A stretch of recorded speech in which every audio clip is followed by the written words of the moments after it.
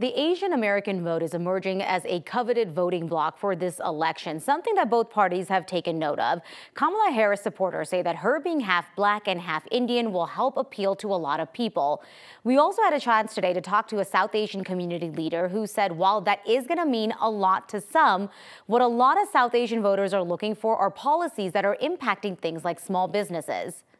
So many members of our community are small businesses, and in that case, you have to have policies which are friendly. Here in Colorado, the Sikh community employs approximately 10,000 of our fellow Coloradans.